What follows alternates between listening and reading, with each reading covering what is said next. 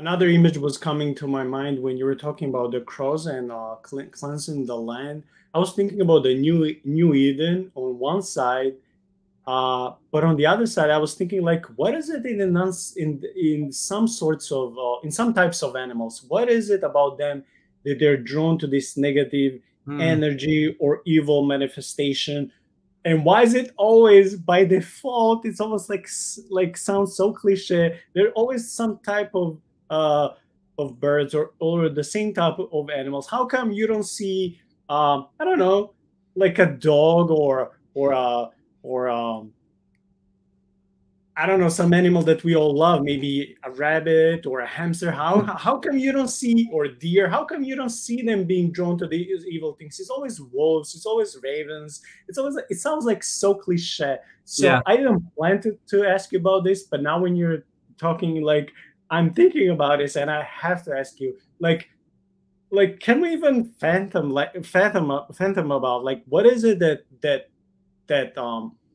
there's something that the animals can see and we cannot, or most of us cannot, and that these animals or birds in this case, they will feel drawn to some place and they would not leave. They will, in a way, harass people, with their noise or whatever. So, is it possible they can be drawn to evil spirits or evil energy?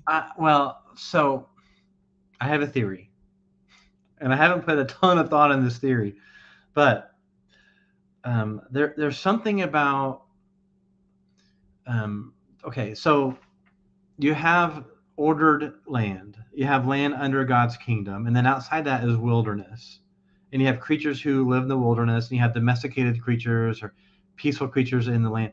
So the wilderness is sort of like chaos, like chaotic area, like Leviathan or Behemoth. These are images that people have had in the ancient past about of what like an animal manifestation of chaos, Leviathan.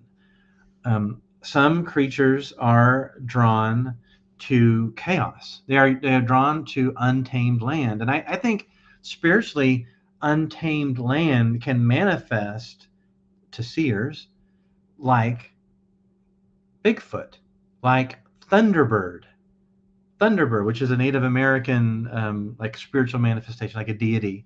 But as lands become more tame, these things are driven away. And I think that there are some creatures, hyenas, like you hear like hyenas, right? In the Bible, you hear about like the wild beasts that they are just drawn to chaos, spiritual chaos. I don't mean you know like so there's something to it. There's something to it. So whenever you have a home that is under demonic influence, maybe there's a principality there or a spirit. Um, I once okay, as an example, we did a house cleansing once. My wife and I and a couple other people did a house cleansing, and I the family was a mess. You know, the family was a mess.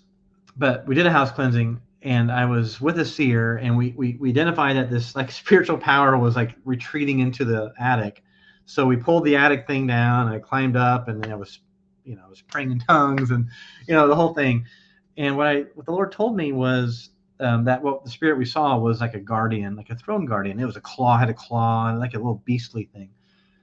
And um, and we drove it away. But it was a guardian of the local drug principality over that town. So like a higher order spirit who basically influenced the drug environment of that town. And the power wasn't there, thankfully, because that would have been terrifying. But we drove and that was the throne. The throne was in that person's attic, and boy, it had just impacted everything in that house, including like cockroaches and just you can just imagine they're just drawn to it. They're dirty. Ugh.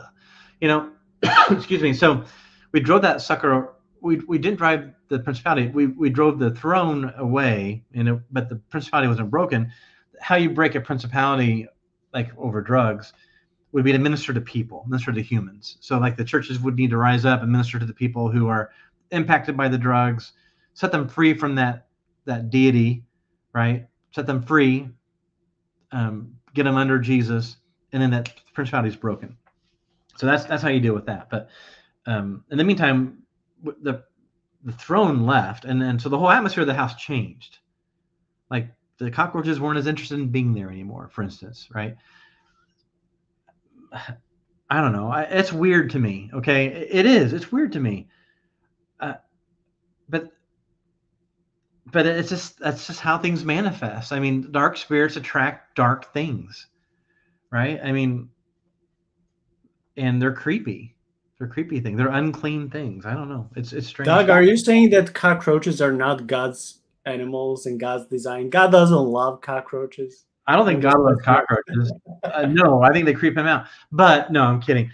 There's a place for it, and it's not in my house. The place for cockroaches are out in the woods. Maybe in the dumpster, right? But not in my house, right? And so, like some places are just so infested, and like, well, you should just get an exterminator.